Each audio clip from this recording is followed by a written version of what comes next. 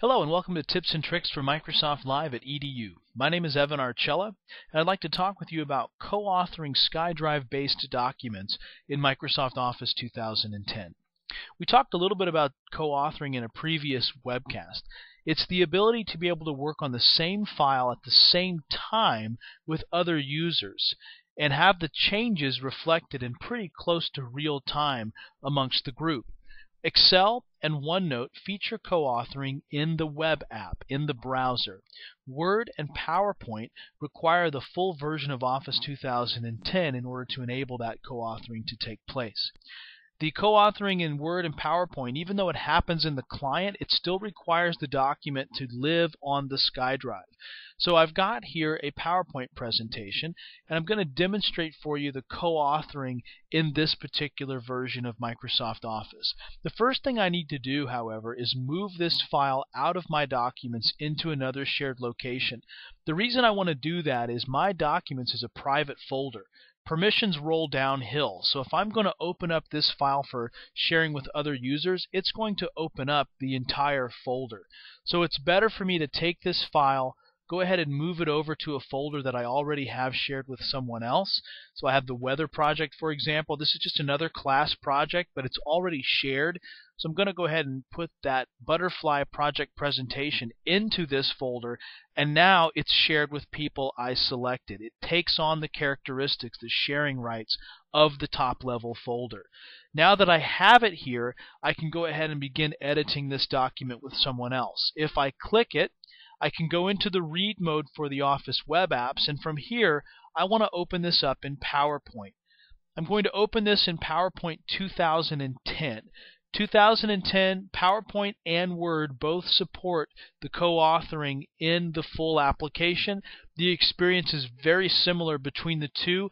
I'm going to show you how it works in PowerPoint, but it would be essentially the same functionality that you would see within the Word application as well. Because this is an internet-based document, I need to enable it for editing. So now I have access to all of the editing tools. And if I go to slide number 4, let's say I'm going to start editing this document. Well, you can see I get a bubble pop up at the bottom here that says Sanjay Patel is editing this document. What that means is Sanjay has gone out to SkyDrive and opened the same file that I'm working in. He's opened it up in his version of PowerPoint 2010. So we're now working together in the same application from different locations. And if I click this bubble, you'll actually see all the other people that are editing within this document.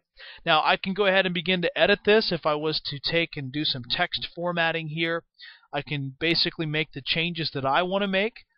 And unlike the browser-based co-authoring, so for Excel and OneNote where the changes kind of push automatically, I'm going to have to initiate a sync within Word or PowerPoint. So in this case what I do is I come up to the top, you'll see the save icon with the revolving arrows. By clicking this, I'm actually pushing all of my changes out to the SkyDrive, and I'm pulling other changes down at the same time. So it's going to basically pull the changes that Sanjay has synced as well down into my local file. And you can see here he actually went through and added a new slide in this particular presentation. So while I've been editing one, he's been editing another.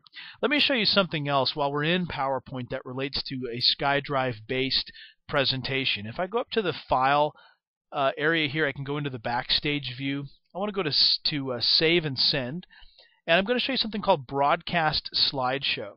If you have a SkyDrive-based PowerPoint presentation, you can broadcast it over the internet and deliver it in real time through the browser.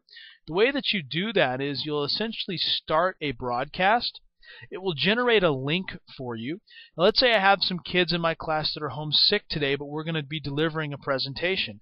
Well, I can take this link, I can go into my Outlook Live solution, whether it's the browser or the full Outlook client if I happen to be using that, and paste this link in an email message and send it out to those students. When they get that email, they click the link, it takes them to their browser, and they'll get a message like broadcast is about to start or something like that. When I'm ready, I'll start the slideshow on my side here, and I'll deliver this presentation just like I would have on any other day, any other circumstance. But the students that are home with the link open within their browser, they will be able to see my presentation in real time, broadcast to them through their browser. So I can run through the presentation. When I'm finished, if I end the broadcast, what essentially happens is those students' browser screen just returns to kind of a blank state, and it says the broadcast is over. But it's very easy for me to be able to take this information, and because the original file is on SkyDrive, be able to deliver it to those remote viewers. If I close this, just one final thing here. Obviously, Butterfly Project and weather data don't necessarily go together. This is the Weather Project folder. I used it just for expediency today. But if I wanted to rename this something like Class Projects, you can use the commands here to be able to rename certain folders. You can rename files if you need to. It's pretty easy to do within the SkyDrive interface. Let me give you a few links to consider. If you're interested in more information on Live at EDU, I have some links here for you in terms of the program itself. Help.outlook.com is a great resource for Outlook Live if you want to learn more about the hosted Exchange side of Live at EDU. And if you go to Bing and do a search on Office Web Apps Product Guide, you'll get a nice download there where you can get about a 50-page document or so that goes line by line through all of the different features of the web apps by web app. So all the features of Word, Excel, PowerPoint, OneNote. It'll give you the opportunity to review those and learn a little bit more about how they work. Again, for co-authoring, Excel and OneNote, they co-author in the browser. Word and PowerPoint, they co-author in the Office 2010 applications. I look forward to having you on another screencast.